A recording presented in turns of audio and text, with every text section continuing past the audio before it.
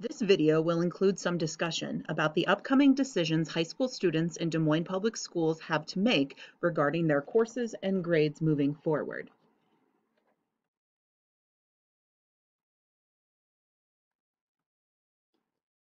Students, you will need to decide how you want to move forward in each of your scheduled 4-credit high school courses.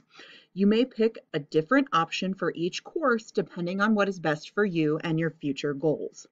If you have questions about which option is the right one, please reach out to your current teachers or high school counselors for guidance. They are available to answer questions via email or other messaging apps that they participate in.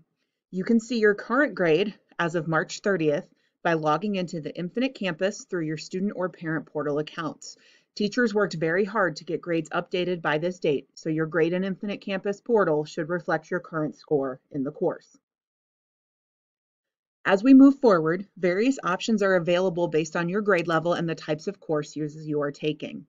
9th through 11th graders and seniors have specific options from which they can choose, and concurrent or DMAC credit courses do as well. We will now walk through each of these one at a time and go over the various choices that you have. We're going to start with 9th through 11th graders. For all high school credit only, meaning non-college, non-dual credit, non-concurrent enrollment courses, students in grades 9 through 11 have 3 options. Seniors also have these same 3 options. Option 1, take the earned grade you have in the course as of March 30th. Option 2, work with your teacher to improve your score by showing improvement on content that they taught before we left for break on March 13th. And option 3, withdraw from the course entirely.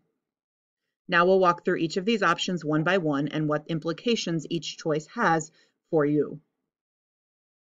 Option 1, take your earned grade as of March 30th for the course. If you do this, the letter grade you earned will be added to your high school transcript and you will earn credit for the course, assuming you have a passing grade of a D or higher in the class. This earned grade will count towards your high school GPA. If the course is part of a sequential course pathway, taking this option will allow you to advance to the next course next year, assuming you have a passing score. What this means, for example, is that if you are taking Spanish 2 this year and you go with this option, earning a passing grade in the course, you may move on to Spanish 3, the next sequential course in the pathway, next year. Option 2. Work with your teacher to improve your grade by showing improved learning on content that was taught before we left for break. This means you will work with your teacher to show your learning on the materials and content that they taught you prior to leaving on March 13th. This does not include new topics or content that wasn't taught at that time. If you go with this option, after submitting your work, your teacher will update your grade and your new letter grade will be added onto your transcript. You will earn credit for the course if you have a D or higher in the class, and that letter grade will be factored into your GPA. Just like option 1, you may move on to the next sequential course in a course pathway if you pass the course and go with this option. Option 3, withdraw from the course entirely. This must be decided and communicated before April 30th.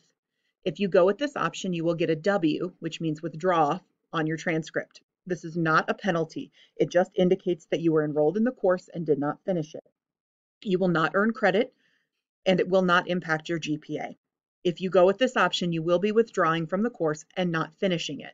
If you want to advance to another course that is the next higher level in the pathway, you will need to complete this course before doing so. This may mean that you need to go back and retake it again in future years. For seniors, you have the options 1, 2, and 3 that we just discussed. You also have a 4th option. You can take your earned grade as a pass, no pass, rather than the letter grade that you earn. Just like 9th through 11th graders, you have option 1 to take the grade that you have in the class as of March 30th. This means you will get your earned letter grade on your transcript, and if that grade is a D or higher, you will earn credit for the course. This will count in your high school GPA. Option 2, you can work with your teacher to improve your grade by showing improved learning on material that was already taught before we left for break on March 13th. This will end up with a grade on your high school transcript. If you have a D or higher, you will earn credit for the course and it will be factored into your GPA. Option 3, withdraw from the course entirely. Seniors, you may only do this if the course is not needed to meet graduation requirements. Additionally, while some courses are not needed to meet your high school requirements, they may be counting towards your college admissions requirements. In this case, choosing to withdraw from the course could negatively impact your college admissions and future plans. If you are concerned about this, please reach out to a high school counselor or your college admissions advisor to ensure you aren't doing something that will hurt your admission status or future goals. This option would result in a W on your transcript, and you would not earn credit for the course. It would not be factored into your GPA. Seniors, you have a fourth option from which you can choose as well. Take your earned grade as a pass/no pass rather than a letter grade. If you do this, you earn a passing grade in the course, meaning the equivalent of a D or higher. You will get a P for pass on your transcript, or conversely, an NP for no pass. You will earn credit for the course if you pass, but it will not factor into your GPA calculation.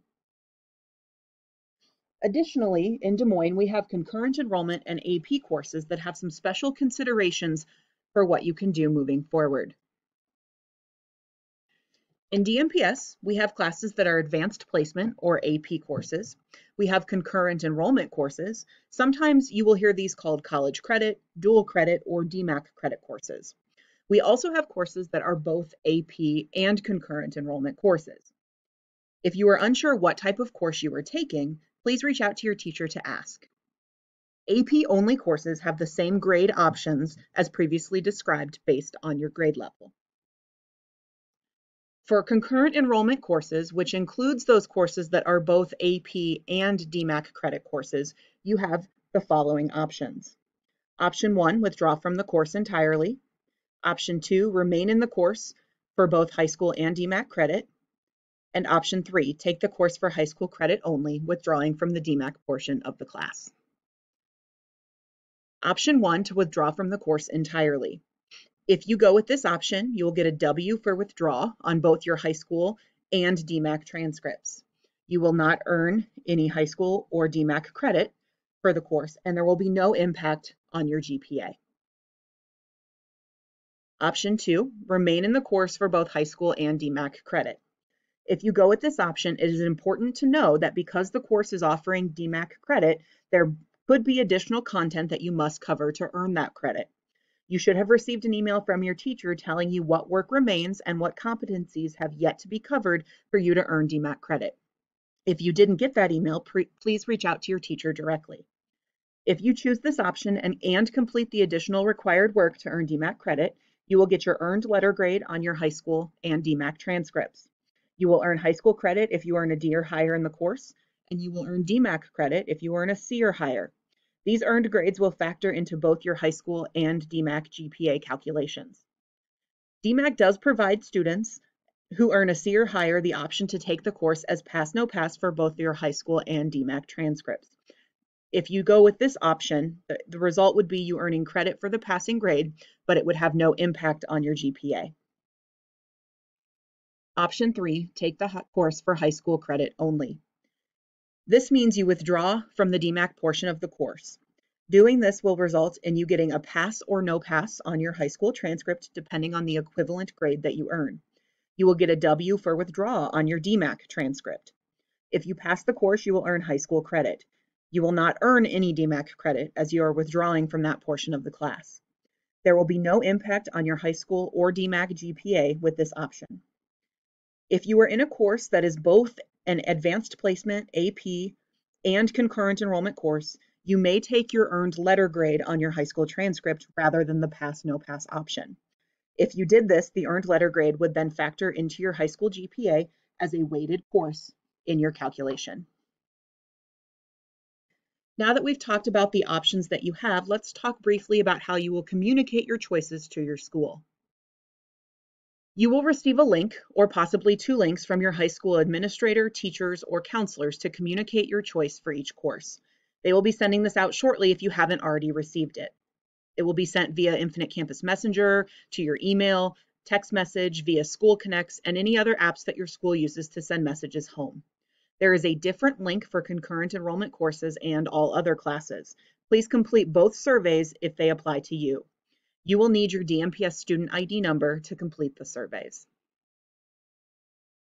If you still have questions about your choices or what is the best option for you moving forward, please don't hesitate to reach out to your teachers, high school counselors, or building administrators. They are available to help you through this decision if you need additional support. Thank you.